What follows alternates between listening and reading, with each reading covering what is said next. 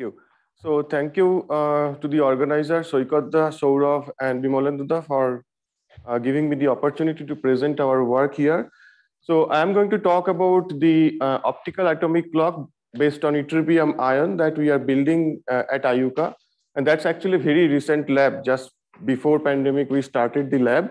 And I will tell you what are the progress that we have made so far towards building the atomic clock. So let me begin.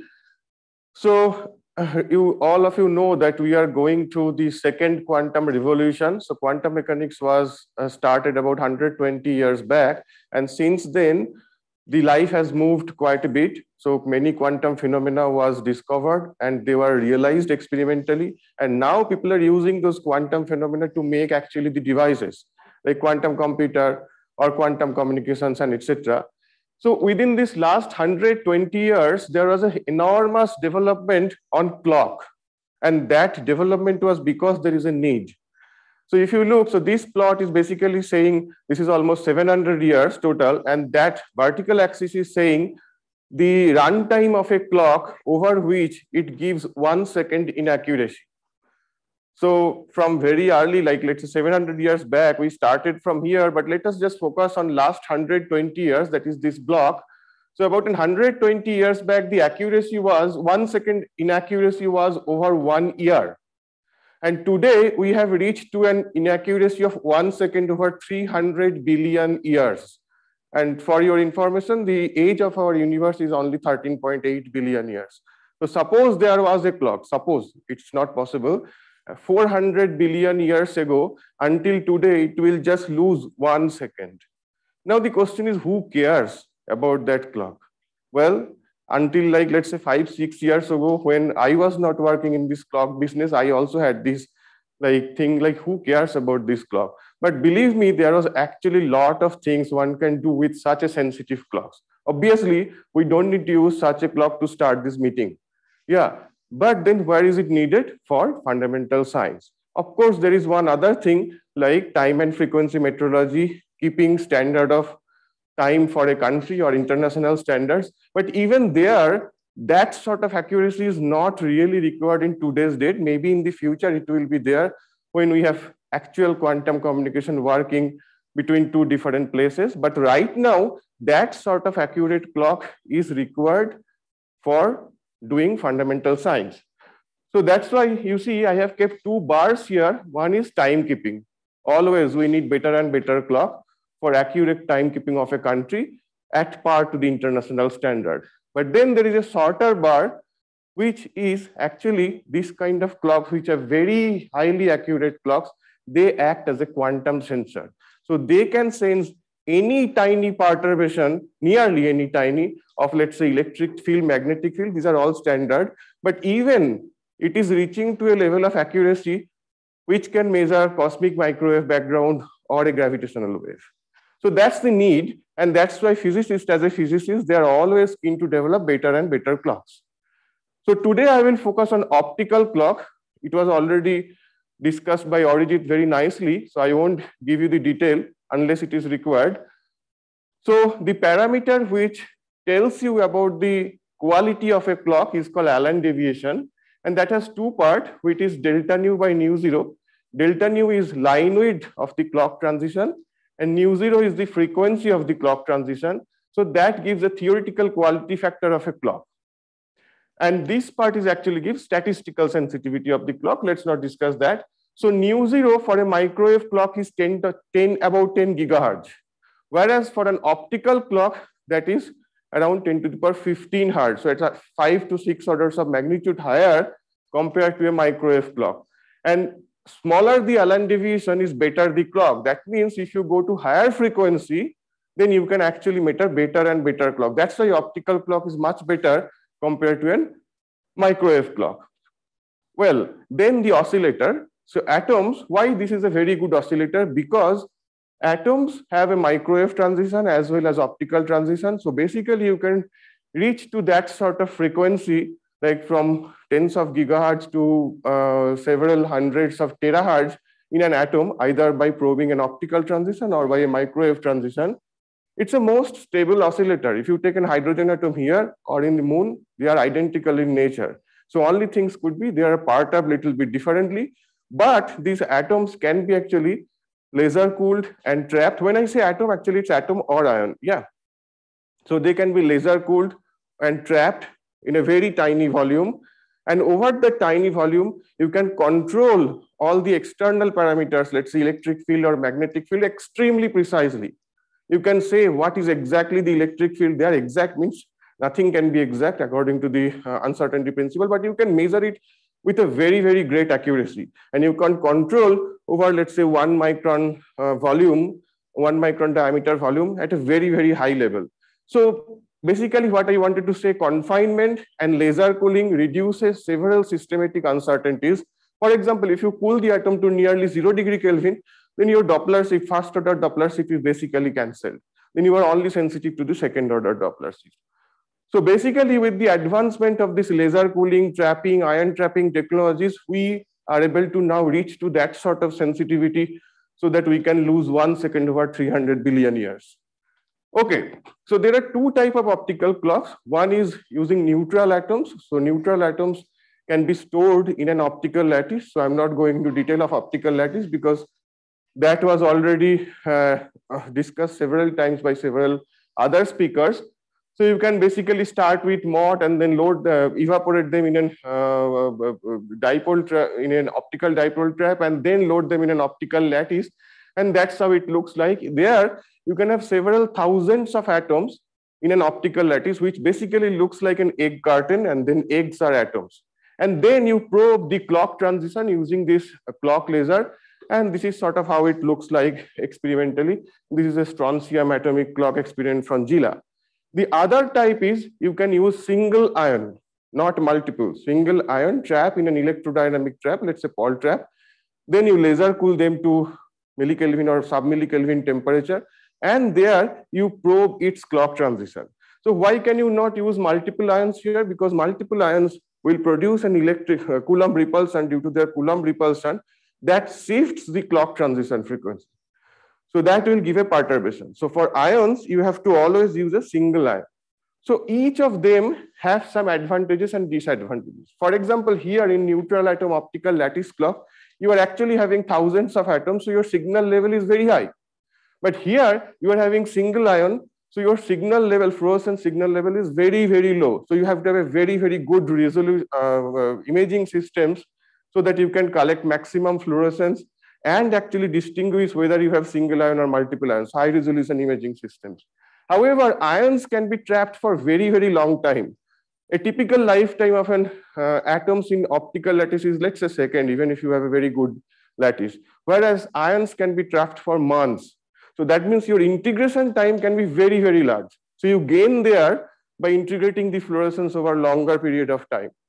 Also, for single ion, it's a very clean environment. You have only single ion. You don't have a collisional shift and etc. Intraatomic collisional shift and etc. So each of them have an advantage and disadvantages. And so there are several advanced countries who have already developed optical clock. They are nicely operating it. And this is a map sort of. So you see that USA, NIST USA, they are pioneer of this clock business. So all the best clock in the world are with them, starting from microwave fountain clock to neutral atom based optical clock or aluminum ion based optical clock. Everything is with them, the best clocks. Then in Europe, Germany, Italy, France, what else am I missing? So all these places, they actually have very good quality clocks, and all of them, they are actually using these clocks for fundamental science. Another place is Japan. So the neutral atom optical lattice clock was actually invented there. The main idea came from there, from Katori's group, and they have the best quality optical lattice clocks at their place. China is actually coming very fast. They don't have the best clock yet, but they are going very close to having the best clock, and they are developing several of them. In particular, in India, there are 4 places, there are initiatives to build optical clock. Let's say NPL Delhi, actually I started my career here and started to build the ytterbium ion-based optical clock. And I did quite a bit there, developed the entire, more or less, let's say quite a bit of the setup. and then moved to IUCAA. And then I am actually started developing the ytterbium ion clock again from scratch here. Very close to IUCAA at ISAR Pune, Umakant is doing strontium lattice clock, and the reason of that he is building strontium lattice clock and I am building ytterbium ion clock because of the fundamental science. These two clocks can be compared and actually give very good measurement of alpha violations, fine structure constant violations, and etc. So I won't talk about that part today because that's not possible in 35 minutes. But that's the reason why we want to build these two elements clock in Pune. So it can be intercompared very easily between, let's say, 3 kilometer distance from each other. And then you have already heard of Arijit. He was not speaking about calcium ion clock, but he is also building a calcium ion clock at Tirupati. And all these places are interested to build these optical clocks for different reasons. For example, at NPL, they are maintaining the standard of the time. So they want to build the best clock in the country because they can maintain the standard of Indian time very accurately. In Pune, both of us are mostly interested about the fundamental science. And in Tirupati, Arijit wants to miniaturize everything. So he wants to build a compact atomic clock, if I'm correct, Arijit. Yeah, so that's the reason that all of us are building this clock. But you know, most of the technologies to build an optical clock, either it is atom-based or ion-based, are actually common. So more or less, we have started collaborating each with other as much as possible. And this kind of meeting actually helps further. So you can see this is just a very recent result in February 2022. And the accuracy of the clock, optical clock, has reached to 7.6 times 10 to the power minus 21. And if you convert this, it's like 1 second inaccuracy over 300 billion years. And it's so accurate, they can two clocks which are separated by just 1 millimeter. So one clock is here and other clock is just 1 millimeter above. The tick rates of the clocks will be different, and that they are able to measure. So what just previous speaker, Dr. Mishra, was saying, this G mapping, there is another thing related to that is geodesy. So that is mapping of the geopotential, and that can be done with this kind of quantum sensors, the clocks. So you can map the geopotential of the entire Earth with just 1 millimeter accuracy. And why that is important? That has several strategic importance. If there is a, let's say, something moving, some moving, or there is something underground resources that can be also captured if you have that kind of accuracy level of geopotential mapping and etc. Okay. So now let's come to this optical atomic clock. Why? Actually, I already introduced you, but let me just do it very quickly again. So one thing is, at this moment, the standard of international time is defined with respect to cesium microwave clock. But very soon, it will be redefined with respect to optical clock. And how soon it is, we expect that to happen in 2026 in the CGPM meeting. And if it doesn't happen, then maybe the next CGPM meeting, which is in every 4 years. So that means 2030 or something like that. So there is a need for the country that if they want to stay at par to the global standard, that we have to come up with our own optical clock. Then I already introduced you that optical clock actually works as a quantum sensor, and it can sense geodesy, little bit deorientation of the Earth, which happens every year or actually every day. And then it can probably also sense cosmic microwave background, gravitational waves, and etc. But there we have to still increase the accuracy of the present clock. With 10 to the power minus 21, probably it's not possible. But people are already trying. There are nuclear clocks and etc., which are probably coming up in next few years. Then testing standard model, like whether the fundamental constants, like electron to proton mass ratio or fine structure constants, these in our standard model, particle physics model, we consider them to be constant. But probably over cosmic time, like several giga years or so, that's not constant. Since the beginning of the universe, that probably has changed a little bit. And if it is changing, then our standard model, what we think about, needs to be also corrected. That is called extension of the standard model. Or similarly, breaking of the fundamental symmetries like local Lorentz invariance violations and so on, that also can be measured by intercomparison of long distance optical clocks. And people are actually already doing those things. So The last thing is actually the applications. Like we all know about these applications, they all use clocks, but at this moment they typically use rubidium clock or cesium clock. But in the future, for example, this communication will be quantum communication. Well, maybe not the general public will use it, but for strategic reasons, but they need a very high accurate clock than what at present they are using. Similarly for all other things. So there will be the need will be different in the coming years, probably not in 5 years, but maybe 10 years or 50 years. So we have to have optical clocks which have to be miniaturized so that it can be put from different place, even in the GPS, our own Gaganyani or whatever it is. So we have to place them. So these are several strategic reasons, and they will be import controlled. We will not be able to buy these clocks easily from any other country. So India have to develop them here. So keeping all these things in mind, the first thing is, okay, this is sort of the time scale. Like this is forthcoming, quantum 2.0, we are already going through that thing, and that's always, always we need it. But what I wanted to say you, if you want to develop an optical clock, first is we have to indigenize the technology. And that's what we are doing at IUCAA. So we are trying to do, not to do a compact optical clock to start with, but we are doing it in an entire lab scale big optical clock, which can be used as a reference optical clock. And then once the technology is indigenized, basically then everything needs to be miniaturized. And that is compact systems. And each of them have different applications. For example, the compact systems will be deployable. They can be put from one place to the other places. It can be transported from one place to the other places. If it is a space qualified clock, then it can be sent to the space.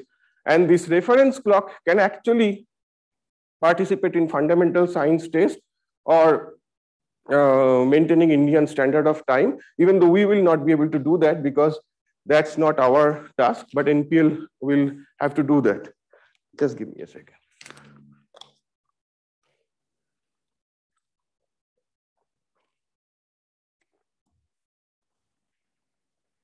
Okay, so keeping all this in mind, in 2020, we started this precision and quantum measurement lab at IUCAA, and we focused to do quantum metrology, precision measurement, and quantum technologies. But heart of the lab is actually optical atomic clock. So everything, what we want to do, these are broader fields, but we want to focus using optical clocks. And these are my list of collaborators. Few of them are already present here. For example, Bijay Sahu, and who else? Umakant is not here. Sankarda is supposed to be here. And the funding, what we get from these places. So practically speaking, for fundamental science test, what we want to do, we want to produce a laser which is nearly monochromatic and very highly stabilized. So even if you take the best lasers in the world, let's say frequency comb, then it's stable enough, but it's not stable enough to do a fundamental science test. They have some sort of hoppings and etc., etc. So if I take a best, let's say not best, but let's say good quality commercial laser, and I plot the Allen division of it, so at 1 second they are typically 10 to the power minus 5 or 6. And what we want to bring it down to 10 to the power minus 70. So now from here to here, that is an enormous amount of work. And that's what I'm going to explain in my next few slides. So let's say you buy a commercial 1550 nanometer laser, which is the communication wavelength. These lasers, as I showed you, that have a typical Allen deviation of 10 to the power minus 7 in 1 second, and they vibrate. If you don't do anything else just by the laser, then the frequency of the lasers are changing. And typical numbers, these are some typical numbers, is let's say 100 megahertz per second. So what do you have to do? You can basically use a reference Fabry-Perot cavity, a Fabry-Perot cavity that I think many of us use. It's just 2 meters separated by a distance, and couple some light to the cavity, and then do Pond-Drever Hall locking and give a feedback to the laser. And then these lasers will actually, if you do this Fabry-Perot cavity very right, that means not the general one that you use in the lab, but take care of all the instabilities and do something with that. It's called ultra-stable Fabry-Perot cavity. And if you do all these things correct, then you can bring it down to 10 to the power minus 16 at 1 second. But then still, there will be having some little bit slow drift because aging of the reference Fabry-Perot cavity and etc. So that's not an absolute reference.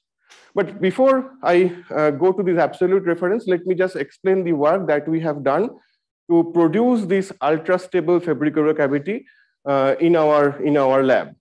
So that's not easy. That's not something like you just put two mirrors on two sides of a spacer. So it starts with material selection. So this matrix, what you see here, these are the materials for mirrors and spacers. So this is like one mirror, what you see, and this is a spacer. So what sort of materials you want to choose for making an ultra-stable fabric cavity? And this first columns looks very good. There are three quantities that we thought that would be the right parameters to choose the right materials. One is effective coefficient of thermal expansion. Second one is delta nu by delta T. Nu is frequency, T is temperature. Delta L by delta T, they are actually correlated. L is length of the cavity. And there we use fused silica mirrors and ULE spacer. And these are the parameters. What you see, this is a very good thing, like 0.45, that delta L by L that we can get using those two combinations. And fused silica mirrors, because they have a very high quality factor, that means the energy you dissipate on the mirrors can be easily taken away compared to any other materials. So we want to produce our this reference cavity using fused silica mirrors and ULE spacer. So now let's see what are the different instabilities that we have to simulate to make the right design. And one part is optical. In the optical, their length of the cavity has to be optimized. You cannot just take an arbitrary length because the modes have to be perfectly separated so that you can pick the right modes correctly. Then that's what I said, frequency separation of the higher order modes. Then radiation pressure and other cavity instabilities. Then there are thermomechanical part, and the thermomechanical part, there is a deformation due to self-weight of the cavity. Remember, we are talking about instabilities 10 to the power minus 16. And if you understand what it means, let me just give you an example. If you take Earth as a spacer, then diametrically on two sides of the Earth, if you put a mirror, then we are talking about instability by few hydrogen atoms diameter. So that sort of instability you are talking about by 10 to the power minus 16. And for that, every little detail is actually important. So self-weight, like due to the self-weight, the cavity will be deformed. That is also very important to take care. G fluctuations, we have just heard about the gravimeter. Typically due to high tide and low tide, the G changes by micro G or something like that. And that also changes the cavities like working things. Temperature fluctuations, vibrations, and then also the actual Brownian noise, that is the limiting factor for any cavity. So that is the material property. You cannot do anything other than cooling down the cavity. Pressure fluctuations. So if you have a the refractive index basically changes, and that changes the effective optical length. So you have to take care of the pressure fluctuations also. Similarly, all these things. So basically, before you can make your cavity, you have to design all these things and you have to find out the optimum parameters. Oh, I don't have enough time. Okay. So let me go quickly a little bit. So length optimization is basically what you see, these fundamental modes, and you have to find the plateau where basically all the powers are concentrated into the fundamental mode. And here you see the picture. I have scaled it down to by 9 orders of magnitude so that you can basically see the other modes. But basically all the power is in the fundamental mode. Let me go a little bit quicker here. These are not that much important, but now let me explain you the mechanical stability. We have to find out where exactly you want to mount your cavity. That is called airy point mount. So you cannot just build your cavity and mount it anywhere. That will give a self-weight deformation, and then the small G vibrations will affect it. So you have to find out exactly at which point you have to mount this cavity. And as you see here, so these points are called airy points. So if you are in non-airy points, so the deformation is something sort of this red curve. And you see here that this is much deformed on the edges, even though in the middle, it's not that much deformed. However, if you find the airy point correctly, then this deformation is, the amplitude of the deformation is much, much smaller. Even though it's like slightly, basically like deformed here a little bit in this direction and deformed in the middle in the opposite direction, but that sort of takes care. Yeah, so you have to find then very carefully what are those points, and that's it, not a easy thing to find out. It takes a lot of time. Then thermal instability, like what sort of temperature can affect the performance of the cavity. I mean, temperature can be induced by conduction, convection, and radiation. Now, since the cavity is in ultra high vacuum and there are only very few contact points, so conduction plays a very minor role. Convection, it's nearly negligible. But most important thing is actually radiation. So there are several surfaces, like let's say this metallic surface and then this cavity and etc. They act as a black body radiation. So at any temperature that radiates and that heats up little bit. It's not that much, but this little temperature change actually changes the performance of the cavity's length. For that, I mean, for that we have to have a multi-layer thermal shieldings, like you see here, 3-layer thermal shieldings, and each layers are separated by a spherical ball. So there is a minimum contact point. And if you do these things correctly, what we found out that if there is an outside 1 degree Kelvin temperature change, it takes almost 20 days to change 1 degree Kelvin inside of the cavity. So that's what you have to do. So now if we can bring it down this 1 Kelvin to let's say 5 millikelvin, so it will take 20 days to change 5 millikelvin at the cavity. And that's good enough to get something sort of 10 to the power minus 16 stability. So this is we have basically estimated all different sources of instabilities for our particular cavity design. So here you can see different sources like vibrations, temperature fluctuations, and so on, so on. And these gray ones is the total instability, sum of all these things. So I'm skipping this part. So here I am plotting that thing again. See, it's the total instability of our design cavity, and it comes down to below something sort of 10 to the power minus 16 at 1 second, and then it goes below a little bit longer. Now, if I compare our design cavity with respect to the all other internationally state-of-the-art cavities, so this is ours one, and this is all from the different other sources. These blue ones are cryogenic cavities. So these are kept at cryogenic temperatures, and these red ones are room temperature cavities. Ours is also room temperature cavity. So you see that we are actually doing quite good. So we are here, and there are few better ones compared to us, and that better ones are basically they could control temperature at millikelvin level, and we are little bit conservative. We said that we want to control it. We probably will be control it at plus minus 10 millikelvin range. So if we can bring it down further from plus minus 10 millikelvin to 1 millikelvin, we'll actually also reach to that level. So second part is okay. You have made the cavity, you have referenced your laser with respect to the cavity, and you make it 10 to the power minus 16 stability. But still it's not enough, because cavity have some aging. So cavity will lose its property over time. And that's what I have just drawn it by my hand. So after a certain time, this cavity will shift its frequency. So you will still have a very slow drift over a long period of time, like year or years. So for that, you need an atomic reference. And that's what basically this optical clock does. So basically what I just said, that you have to have the precision measurement of that particular optical frequency, which is a highly forbidden transition, and then reference this entire system with respect to the laser. Then you can stop this slow drift. So that's the whole setup. So quickly, the trapped ion optical frequency standard, ion will be trapped in an oscillating RF potential. So what will happen? So you see, this is basically this color changes are saying that RF potential, their poles are oscillating, and the ions, when you ionize it, it will be trapped inside that. Then ions are still having a lot of energy that needs to be taken away, and that you can do by laser cooling techniques. And once ions are sub-millikelvin temperature, then you can apply the probe laser beam, the clock laser beam, and that clock laser beam have to be very narrow to excite the clock transition. And the clock transition is not an electric dipole transition, but it's a highly forbidden transition, which is either electric quadrupole transition. For our case, it's electric octopole transition. For neutral atoms, it's hyperfine induced transitions.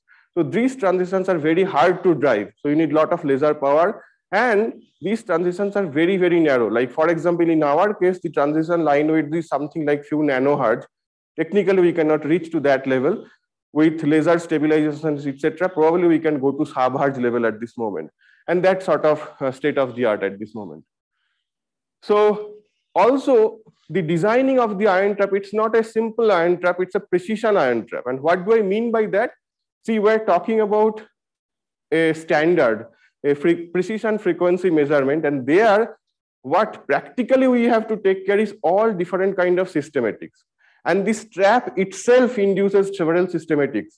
And see, okay, few of them are like the nature of the confining potential. The potential we want ideally 100% quadruple potential, but there will be always some admixture of higher order potentials. What we have to do, we have to make sure that we can get, like, let's say 1 part per billion harmonic component of the potential. You have to make sure the trajectory of the ion is such that it has a minimum micromotion, because micromotion induces this second order Doppler shift. Then other systematic uncertainties like quadruple shift and black body radiation shift. So these are very dominating systematic effects in any clock. So we have to make sure, we have to choose the materials and everything such that your quadruple shift and black body radiation shifts are minimum. So you have to design the ion trap itself such that all these things have been taken care while you are designing or machining this trap. And that's why it's called precision ion trap. So I just give you one example. For example, when you apply, let's say 1 kilovolt radio frequency at 15 to 20 megahertz, then this radio frequency hits off the surfaces of the ion trap. And due to this heating up, that acts as a black body radiator, and that black body radiation gives a shift of the ion, which is called black body radiation shift. So we have estimated these heating rates or heating things in a stable configuration, because there will be heating, there will be also heat dissipation through conductions and etc. So it will finally reach to some stability regime. So we have, so this is an ion trap, and it has several metal part, insulating parts, and etc. But you have to choose the metals and insulators in such a way you get minimum radiation heating.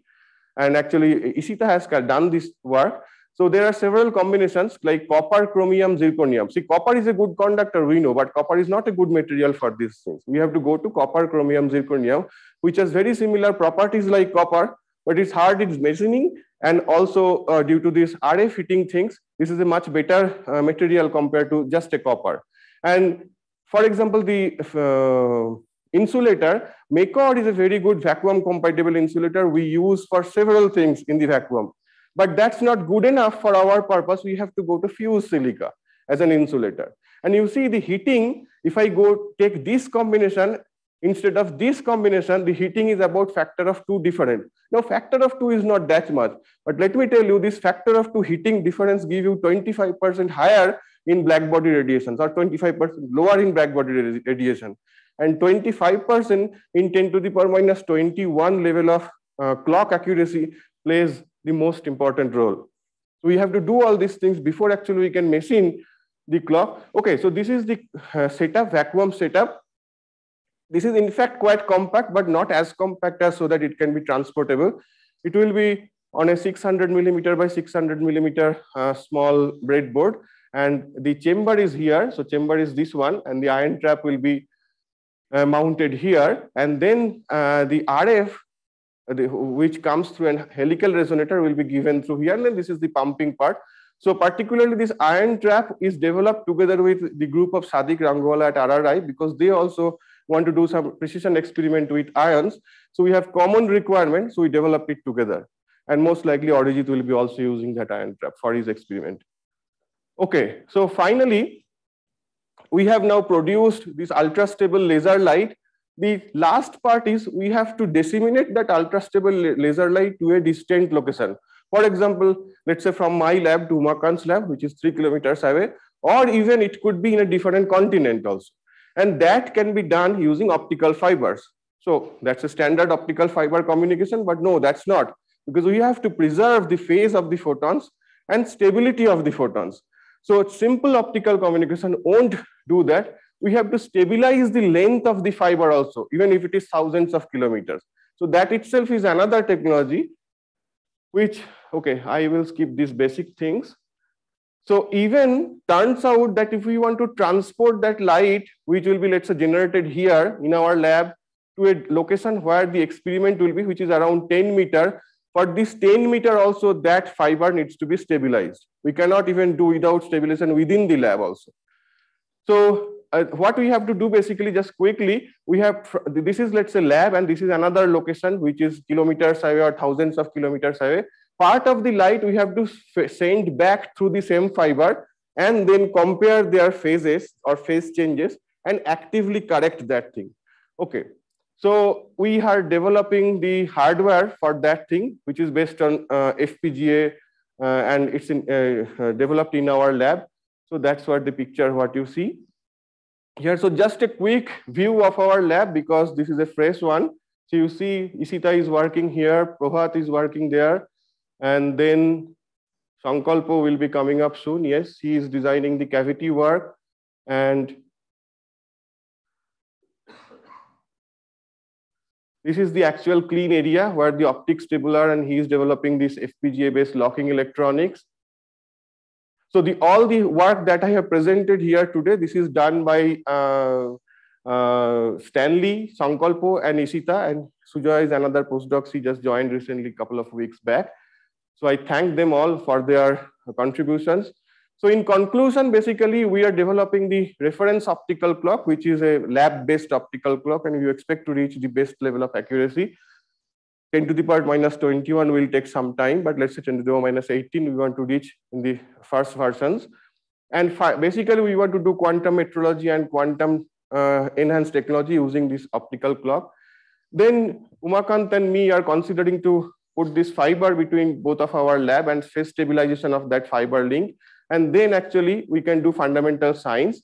And using that fiber, if someone is interested, he can also test quantum communication. So quantum bit rates can be much faster using a phase stabilized fiber compared to just a normal fiber. And since IISER Pune has this quantum hub, so there will be people who working on quantum communication, so they can use this channel as a test bed.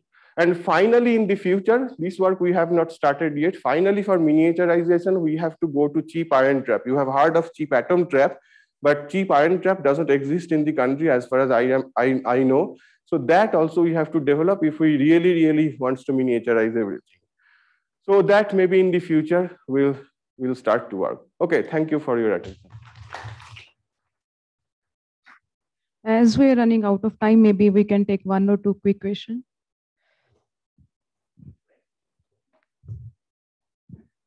So Subhadeep, it's actually amazing that you have to look at every tiny detail of the experiment. It's really, I'm amazed. But I have a question. I mean, when you said the state of the art is 10-21, that is with a single ion trap? Oh, that is a strontium lattice clock. Okay. And what is the state of the art with single ion? So that is aluminum ion at NIST again. Huh? No, aluminum. Aluminum is 10 to the power minus 19. Ytterbium was there, but then it changed to aluminum. So, but then the point is, both of these groups, aluminum ion group basically, or let's say any ion group, that they are now putting this entire thing in a cryogenic.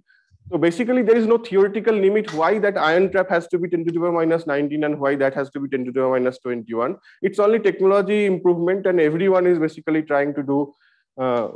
No, that's where I have a doubt. Actually, my question is regarding this Allen deviation, where you write it to be delta nu over nu naught, then there is another factor which is 1 over square root of n times c. Yeah. So if I understand that n is the number of atoms or ions. Yes. And C is not velocity of light.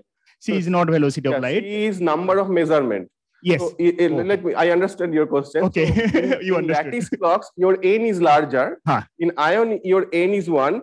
But in the ion, your C is much larger. C is how many number of measurements you can do, integration time, let's say. Okay. So in a lattice clock, you are limited by lifetime of the atoms in the lattice. But whereas in ion, this can be very orders of magnitude large. So there you can gain. I see. So if you allow, I have a suggestion regarding your temperature controller. Yeah. So, you want to go to 1 millikelvin. In TIFR, this gravitational group where they're doing this torsion balance experiment, they have developed, Kristen's group, yes, it's the same group. They have developed a stabilizer, temperature stabilization up to 1 millikelvin for 1 meter cube volume. Okay. So if you wish, I'll sure. Or him I and can talk he will to help Uni you. also. Yeah, or if you can, that would be So I'll talk to the scientific officer directly, and you can. Thank you. Okay. Thanks. Yeah. Maybe we can continue this discussion during the tea time or the lunch time. So let's thank the speaker.